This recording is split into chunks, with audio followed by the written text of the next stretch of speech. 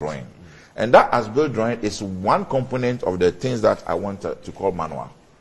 After you finish everything, you document everything that took place in the process of building. Where were some of your services? Maybe it is different from what was originally drawn by the architect. So you indicate them.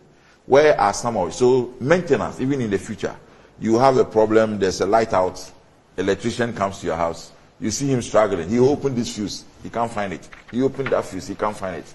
But if there was a manual, the manual will lead him quickly to where the problem probably is. And then they'll quickly take of it. So this issue of professional consultants, it goes far to bring a lot of solution to problems that people are having today.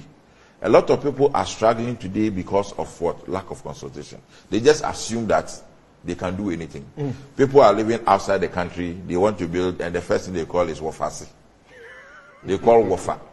And a lot of wafers have chopped people's money. Building in the sea. And you know what they do? The funny part, they take photographs of other people's projects and send them to their will-be property owners abroad, only for them to arrive in their country and have the shock of their life that either nothing was done at all, or the quality of the work that was done is shoddy.